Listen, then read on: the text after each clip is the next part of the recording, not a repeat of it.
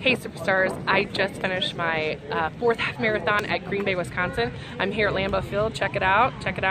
And I'm surrounded by all these beautiful tulips, check them out. They're just rows and rows and rows, these beautiful tulips.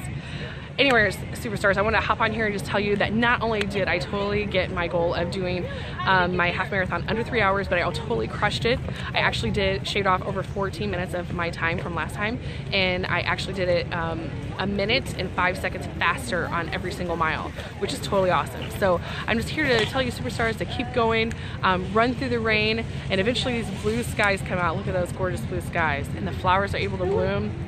But you know, during that time of when you're running in the rain and stuff, it's hard. But I'm here to tell you that right now, that no donut, no slice of pizza, no Starbucks coffee, nothing tastes as good as when you totally crush one of your dreams. When you're like totally working hard for something and you're training, and then the training and the practice and all that pays off, and you are totally awesome and you rock it. And so, Superstars, you're gonna hear more about it later on, but I just wanted to hop on here and give you a quick update of how Green Bay half marathon went.